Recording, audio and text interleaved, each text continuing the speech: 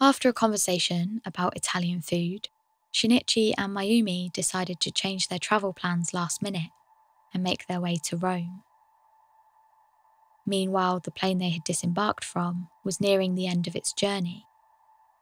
The plane made radio contact at 5:01 a.m. and the pilot confirmed, quote, "We expect to arrive in Bangkok on time. Time and location normal." This was the last known location of the aircraft before it disappeared over the Andaman Sea just after 5:10 a.m. This is Red Rum, a podcast focusing on the true victims of crime.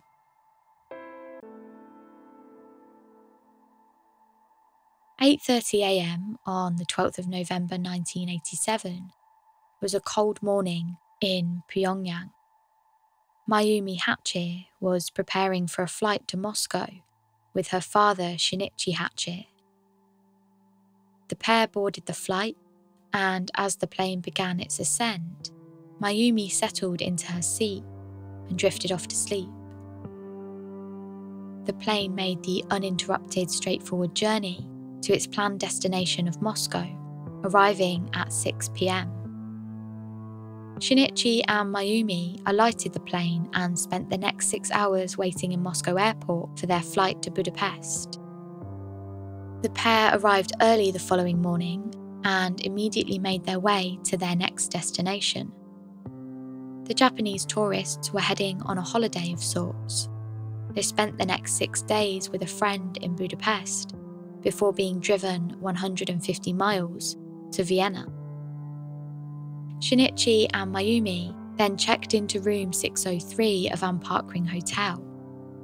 They went to sleep early and the very next morning headed to the Austrian Airlines office to purchase the rest of their travel tickets.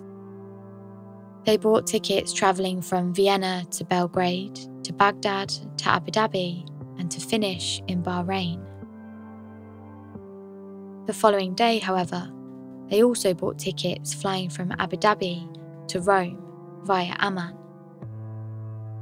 On the 23rd of November, Shinichi and Mayumi boarded their Austrian airline flight from Vienna to Belgrade, where they checked into yet another hotel room.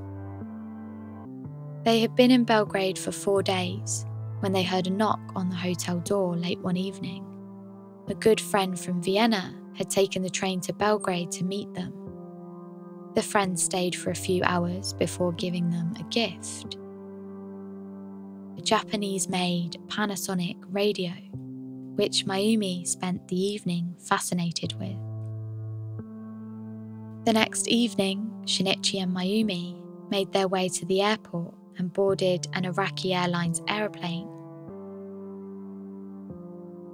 The pair were searched at security, and the batteries Mayumi was carrying in her bag posed a problem, so she threw them away.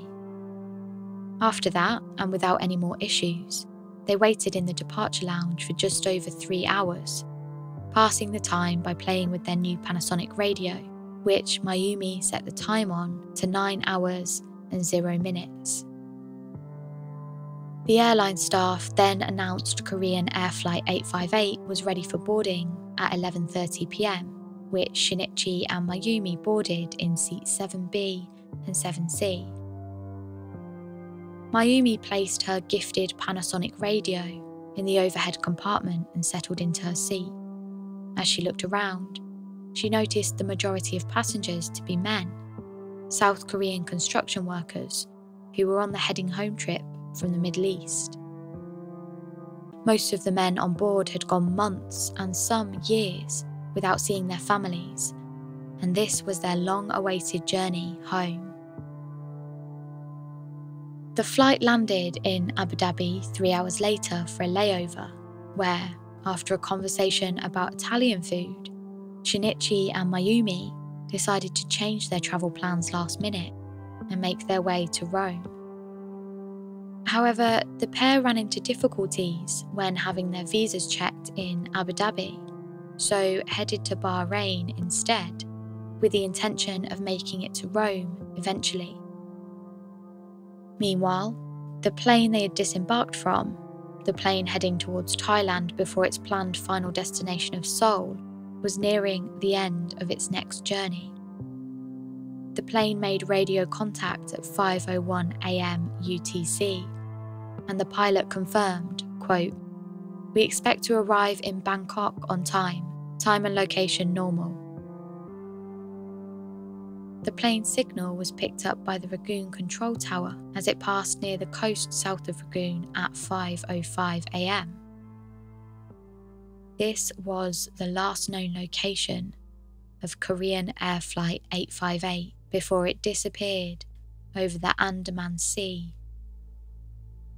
Family and friends of the 115 passengers and crew waited anxiously to hear news of the mysterious disappearance of the flight, whilst the authorities immediately began to search for the plane near Burma, Thailand, and India. Witnesses had heard an explosion early on Sunday morning, and villagers saw the plane fall. Thailand then launched a major search backed by the military in a wooded area of Kanchanaburi province. All 115 passengers and crew perished in the explosion.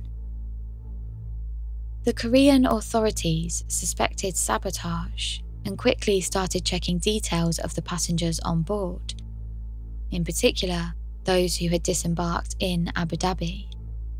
They realised that 2 Japanese passengers had taken Korean 858 and, through a stroke of extraordinary luck, changed their plans last minute to take them to Rome.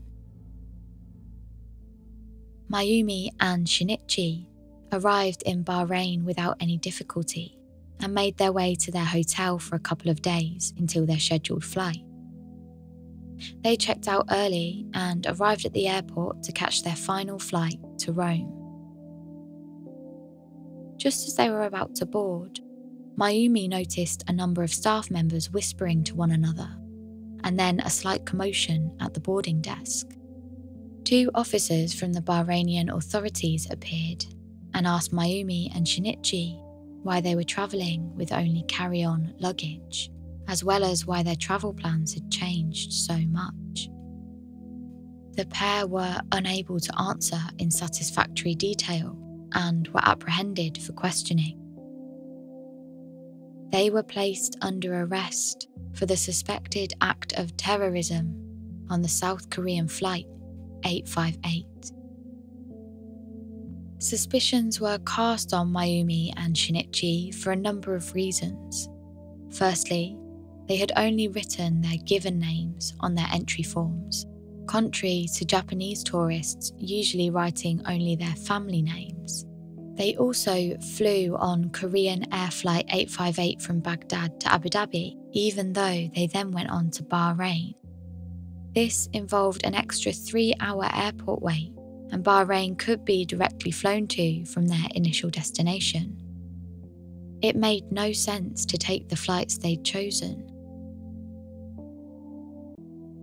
Whilst Mayumi and Shinichi were being held, authorities checked the legitimacy of their passports with the Japanese embassy. Japanese experts examined the passports and reported back that they were indeed fake and were very skillfully made, most certainly the work of an organised forgery group. Mayumi and Shinichi were held at the airport as they awaited questioning. Whilst waiting together, Shinichi asked if he could smoke a cigarette. As he took one out of its packet, he turned to Mayumi and offered her one and said, quote, "What awaits us is interrogation and eventually death. I am an old man and have lived a long time, but you are so young, I am so sorry." Hidden inside the cigarette was a small capsule filled with cyanide. Shinichi bit down onto his, ingested the cyanide, and went into convulsion. But as Mayumi went to swallow hers, an investigator noticed the commotion and quickly hit Mayumi's arm, forcing her to fall forward, and most of the cyanide wasn't swallowed. Mayumi did, however, fall unconscious, whilst Shinichi died immediately. The authorities' suspicions that the pair were secret North Korean agents began with the attempted suicide by cyanide ingestion, as this was identical to the known method of suicide used by other North Korean agents who had been captured in the past. Mayumi was discharged from hospital and extradited to South Korea on the 15th of December. She spent the next few days in bed due to exhaustion after the effects of the poison, and once she was well enough to start talking, the South Korean authorities began to question her. She admitted that the passports and her identity as Mayumi were false. She told them that she was actually an orphan from northern China and that her name was Pai Choihoi. She said she met the other man she was travelling with by chance and that he really was an older Japanese man. However, the authorities were sure she was lying when they realised that the only form of Chinese she could speak was the southern Chinese dialect of Cantonese. She wouldn't respond to any questions when asked in Korean and continued to write poems in Chinese. However, at 5 p.m. on the 23rd of December, 8 days after her arrest, Mayumi revealed that her real name was Kim Hyung-wee, and she was in fact a secret agent from North Korea intelligence. She said that at first she was firmly determined to keep quiet and expected to die because of her silence. She felt she needed to protect the reputation of her beloved leader. However, over the previous 8 days, the officers that were in charge of the investigation had begun to build up a rapport with Kim.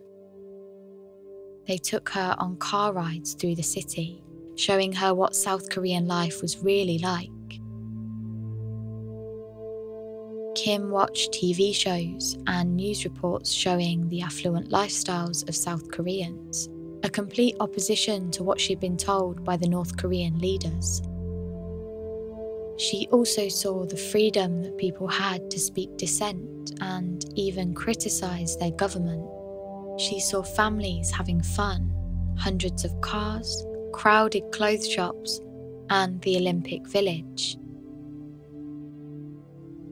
In North Korea, she'd been told that South Korea was corruption-filled, poverty-ridden, and a slave society. Kim also commented on the South Koreans' kind treatment of her, and that she gradually came to see the light. She realised she'd been deceived.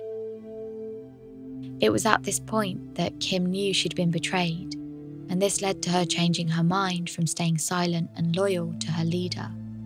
She said, quote, "At first I couldn't muster the courage to appear before the public because I committed such a crime, and because of my thoughts about those who died in the incident and their families, and the people of the South, who were greatly shocked. So I refused to have a press conference and pleaded, 'Let me die quickly.' I also watched educational television programs, proudly showing the long national history. The national identity is stronger here than in the North. The South is developing our national heritage.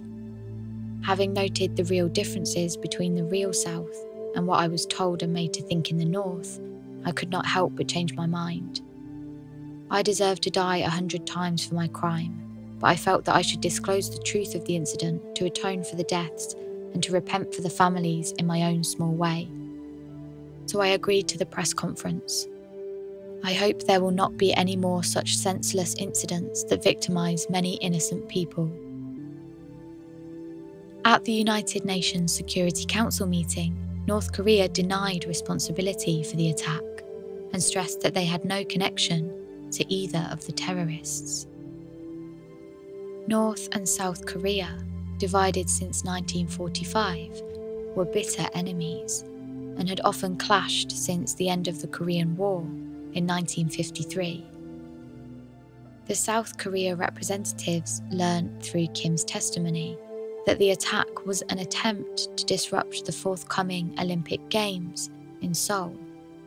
North Korea suggested that South Korea had bombed themselves in order to set up North Korea.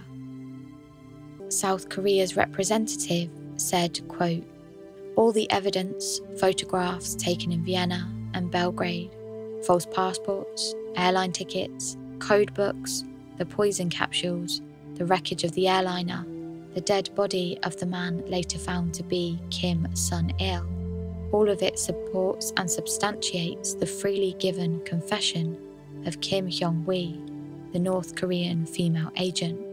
We have heard some weird stories from the North Korean delegation this morning. For us, they represent nothing but clumsy fictions and fantasies, which appear so bizarre that I could not help feeling that sometimes they were funny, sometimes they were pitiful." The authorities also needed to know exactly how Kim came to be the most deadly female assassin in modern history. Kim told authorities that she had grown up with her mother and father in North Korea. Kim was a keen student and excelled in her schoolwork, as well as after-school activities. When she was just 10 years old, she attended the North-South talks in Pyongyang with a close school friend, where she was chosen to present flowers to the senior South Korean delegate. She stressed that the upbringing of a child in North Korea is robotic. She said they are brainwashed to believe that South Korea is the enemy and to worship, without question, their leader, Kim Il-sung-gi, who is their god and who you put before your own parents. She said that from early childhood you're taught to say, quote, "Thank you, great leader, for everything. If you ever said the wrong thing, you'd end up in the gulag." A gulag is a type of labour camp or prison. A lot of refugees that have escaped North Korea refer to them as concentration camps. Kim went on to say that there is no sense of freedom of choice and that North Korea is not a state, it is a cult. Kim was considered to be a North Korean brainchild and attended Pyongyang Foreign Language College to study Japanese. However, during her second year of studying, she was called into the dean's office. A Central Party member was there to tell Kim that she had been chosen. She was allowed one last night with her family. The next morning, a black sedan turned up outside her house. She wasn't allowed to say goodbye to her friends. She just had to pack and leave her old life behind entirely. Kim was given a new name and spent the next 7 years living in a compound in the remote mountains of Pyongyang. Whilst there, she learnt spycraft including physical fitness, 3 years of Japanese, martial arts, code cracking and infiltration. She spent a number of years training under teacher Yeiko Taguchi. Yeiko is a Japanese citizen who was kidnapped by the North Korean intelligence agency when she was just 22 years old. In June of 1978, she was working at a bar in Tokyo to support her 2 young children. One morning, after dropping them both at daycare, she was kidnapped. Over 20 years later, North Korea admitted to the kidnapping and declared she had died in 1986. However, Kim testified that Yeiko was alive and training her for the 1987 bombing. In addition to this, the Japanese government, as well as both of her children, now 42 and 45, believe that she is still alive. During Kim's training, she learned how to kill using just her hands and just her feet. She learned how to use grenades and assault rifles. By the time Kim's training was coming to an end, she took part in a series of rigorous training regimes.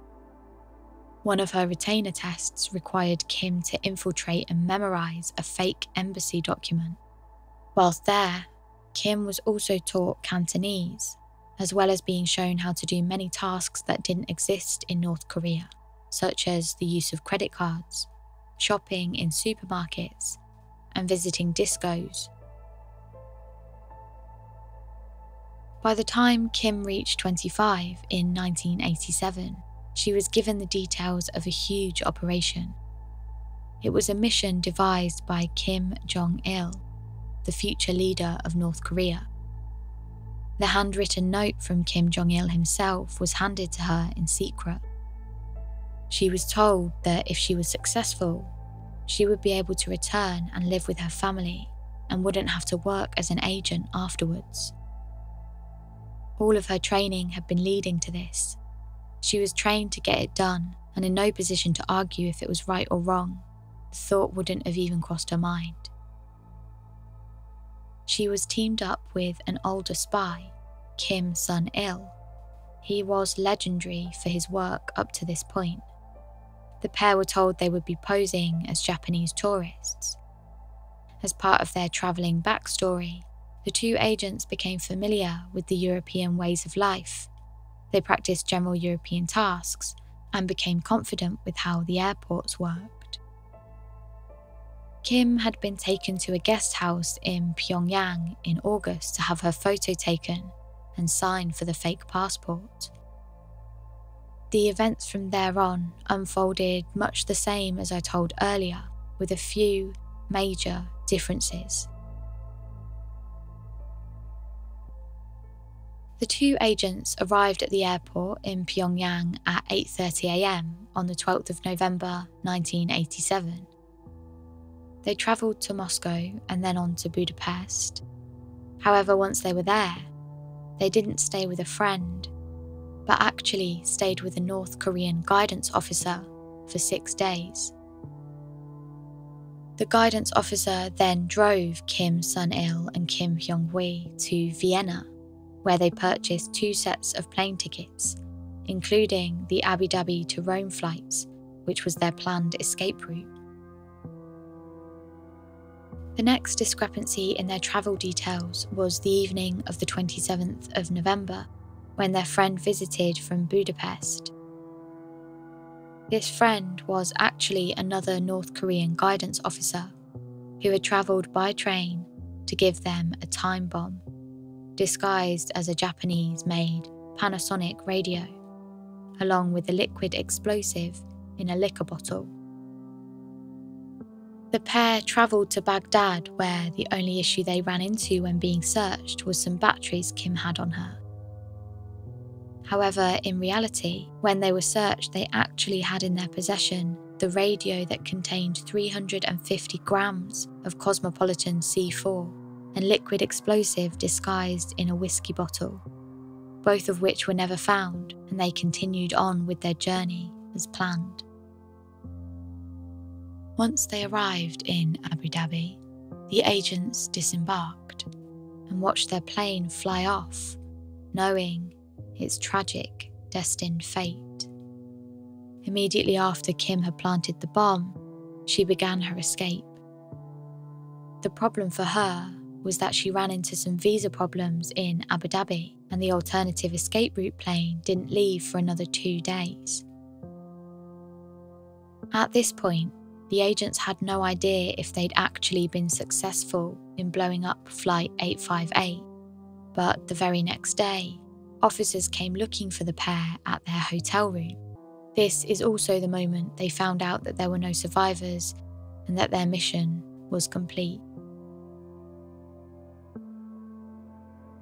The news conference following the agent's arrest was conducted by the officials of the Korean Central Intelligence Agency, who said that the two were equipped with highly sophisticated explosives and sabotage gear, and that the bombing was an elaborate operation aimed to cause terror and disrupt the Seoul Olympics. They added that the Olympics would go ahead and would be a genuine festival of peace and harmony for mankind. In March 1989, Kim was sentenced to death for her part in the bombing and mass murder of 115 people.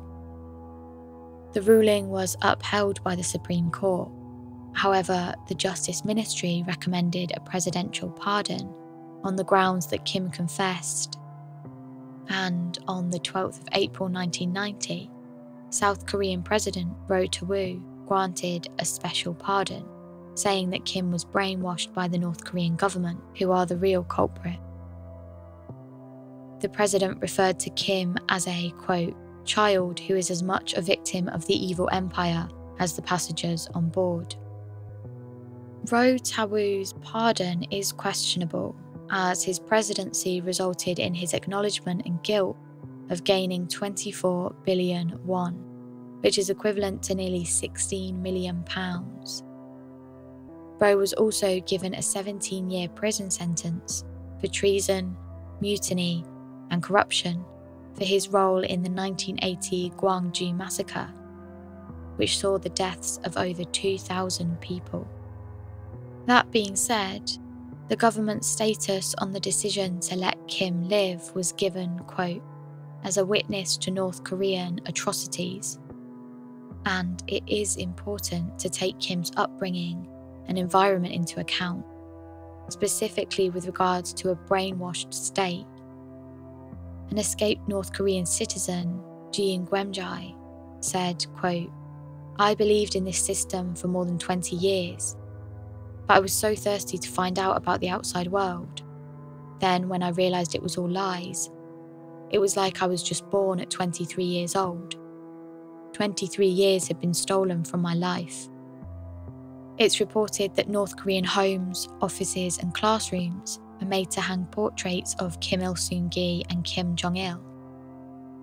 The citizens are made to wear pins of the leaders close to their hearts. The TVs and radios only play state-run channels.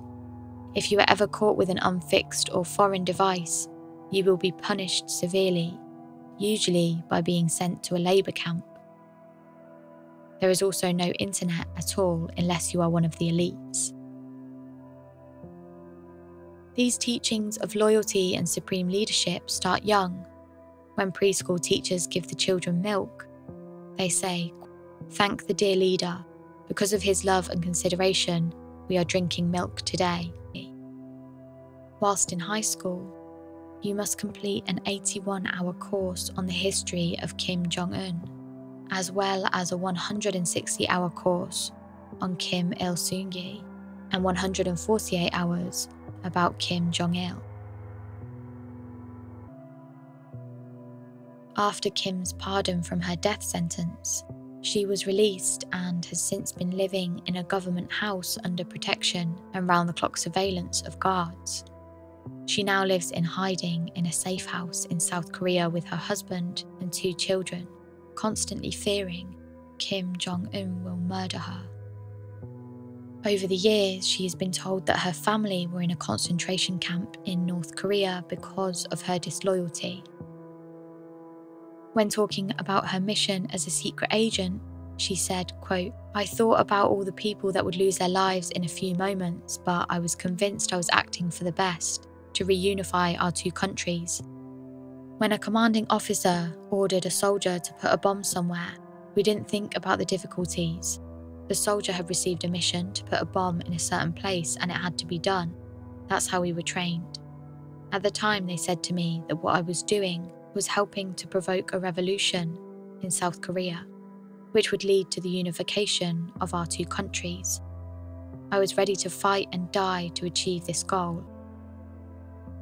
Kim also says that she remembers when a North Korean agent was in Europe. He seduced a French citizen to come on a trip with him. Once they both arrived in North Korea, the agent disappeared and a number of political officers arrived. They took the French citizen to the toilets and she was beaten and then disappeared. It's well known that North Korean intelligence agents kidnap Japanese nationals, and this brings into question the disappearance of any North Korean visitor. Brainwashing can happen anywhere, but does rely on some pretty specific factors in order to make the brainwashed person do things that a free-thinking human is unlikely to do. As it is an invasive form of influence, it relies on complete isolation and thus dependency of the person being brainwashed. It's a form of control over a number of physiological needs. If you're familiar with Maslow's hierarchy of needs, it's this. so the brainwasher may control food, water, shelter, clothing, air, and reproduction. This, along with threats, isolation, and indoctrination, works to break down all sense of identity and replaces it with a chosen set of behaviours, attitudes, and beliefs, such as the hate and terror of South Korea. It's impossible to know if Kim was brainwashed, but what's clear is the evidence of coercive influence. Although brainwashing as a defence began with some strong conviction rates specifically in the US, it quickly fizzled out due to its simplicity as a theory. Within recent years, defence has moved more towards coercive influence, which is a concept that more closely resembles laws around undue influence. Even so, it's almost certain that were Kim Hyung-wee's case one of US jurisdiction, her crimes wouldn't have gained a pardon.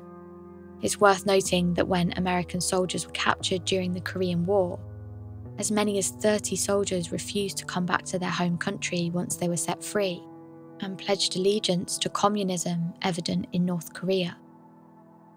This is a clear example of brainwashing in action from the nominally communist country.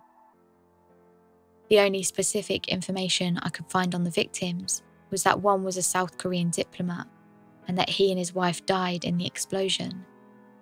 This is especially distressing, given that the victims were mainly construction workers, travelling 4,500 miles and sometimes spending years away from their homes for a better paid work life in order to provide for their families. Korean Air Flight 858 was the coming home trip for many of those workers, and their wives and children waited excitedly for them to show up in just a number of hours, only to find out that they'd never see them again.